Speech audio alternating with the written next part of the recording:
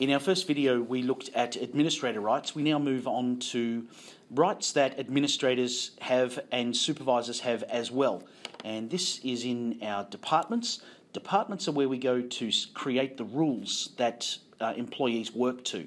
We can have as many sets of rules as we like. We'll just click on one of them here, and that's telling us that in this department called CTS Office, we round our clockings to the nearest 15 minutes. And once we've worked 5 hours, it's going to automatically deduct a half-hour lunch break. We can also have the employees clock for their lunch break, and the system will take whichever is the greater.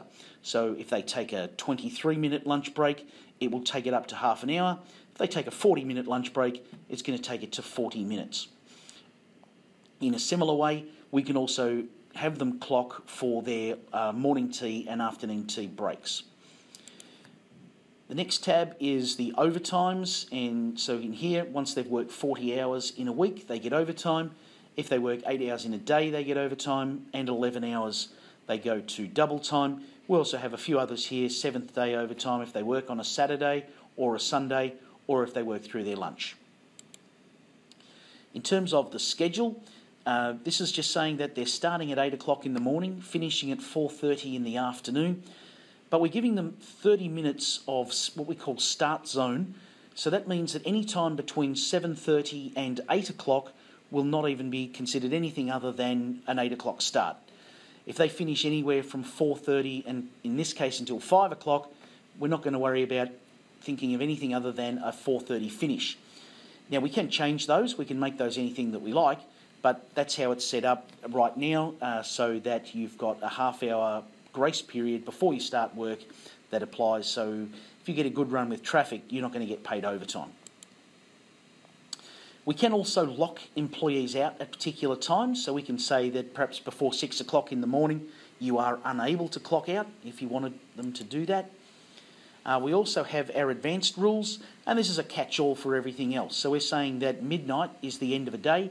If your workplace works past midnight, we can allow for that. We can have whether the employees work through the day change, but then what does that apply to? Does that become the day that they've clocked on for the clocking or the day that they've clocked off? In the maximum shift here, that's just saying 14 hours.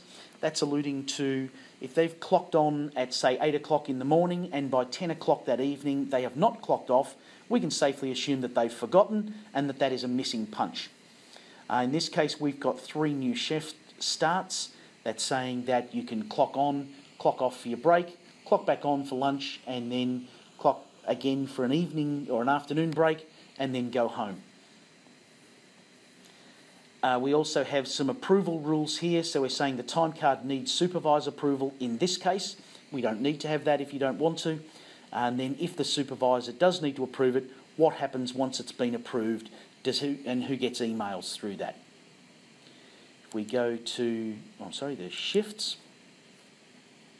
And the shifts are another look at the screen that we saw earlier, which is with the assignments and the alarms.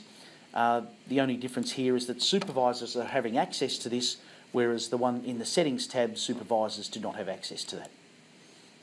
If we look at the employees, and so if we go to one in here, we can see that this particular employee has a username and password for the software, has a home department, is based in the Pacific time zone.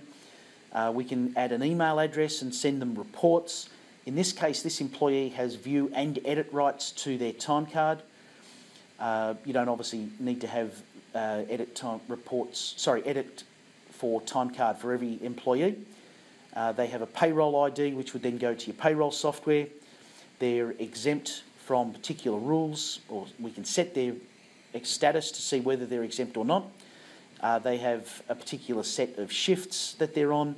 In this case, this employee is tracking their jobs and they're an active employee.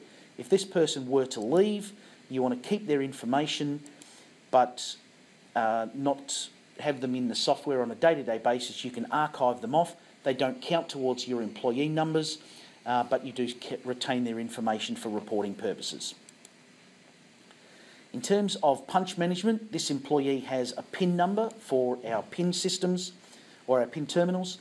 They have a badge number. Our card-based terminals and finger reader terminals both also offer PIN numbers. as well as badge numbers. This person has 5 fingerprints registered. You can have up to 5 fingerprints registered for our fingerprint terminals. There's also a Face ID for our MN2000 terminals. In this case, they can transfer their department. They can use the smartphone and they can use it globally. We can limit that to particular places where they can clock on from. They can clock on from any computer and they can call the 1888 number, which lets you log in through the phone system. In terms of holidays, these are the holidays that apply specifically to that employee. We also have messages that we can send to the employee through the terminals. And we have employee services. So if you want to turn this on, when the employee clocks onto the software, they can see their time card, they can clock on with website punch. They can't approve their own time card. They can display a benefit accrual. In this case, they don't have the ability to add expenses, but they can add tips.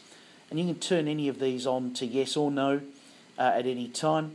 In this case, we're going to not email the employee their time card, but you can do that if you'd like. And as I mentioned, the texting doesn't work at the moment. This is where, if you want to give them access to this information, you would see their, or you would enter their vacation, sick leave, and any other accruals. This is where we do things like banked hours. So if your employees perhaps work 3 hours of overtime, and instead of paying them 3 hours overtime, you give them 4.5 hours of banked hours. That is where you would enter that in, and then they could take those banked hours at a later stage.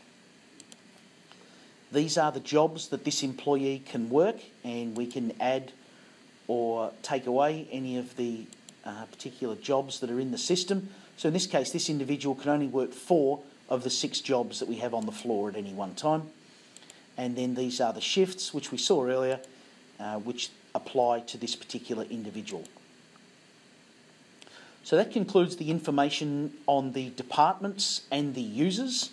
And if you would like to continue on, we will finish with the time cards, the reports, and the status board.